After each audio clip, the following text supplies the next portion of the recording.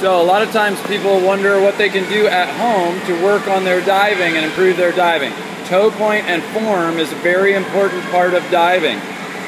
So one of the things you can do is just sit and count out 15 hippopotamus or 15 Mississippi while you point your toes like that.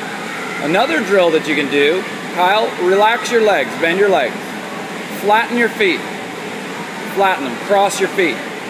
Now, when I say go, as quickly as possible, snap your feet back to that first position where your toes were pointed out in front of you. Ready? Go. See how you had to line it up? Now relax them and cross them. Go. Ah.